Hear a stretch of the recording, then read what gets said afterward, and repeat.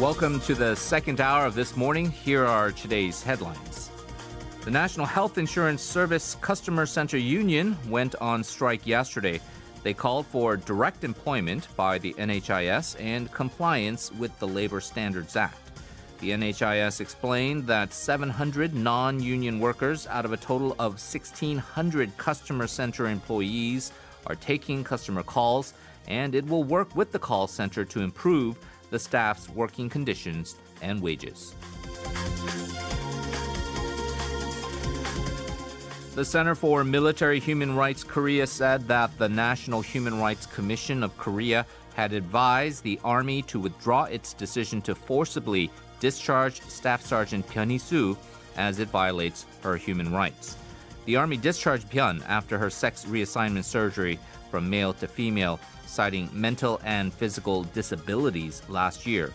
The NHRCK criticized the Army for discharging her without clear legal grounds and called on the Defense Ministry to improve the military policy toward transgender soldiers. But the Army is insisting that the discharge was legally justified. The Justice Party leadership interviewed parties involved in the lawmaker Ryu Hyo-jung's alleged unfair termination of her secretary for fact-finding and fair and just settlement of the issue.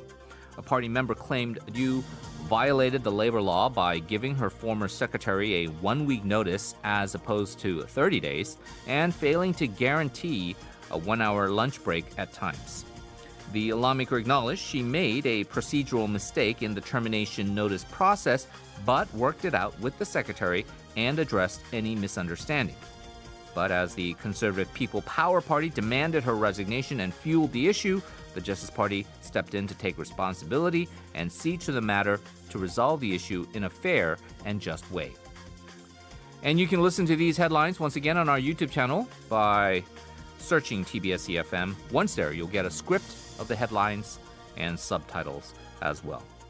Coming up next, we're going to have a discussion on the huge market frenzy and controversy in regards to GameStop, short selling, and the Reddit subreddit Wall Street Bets.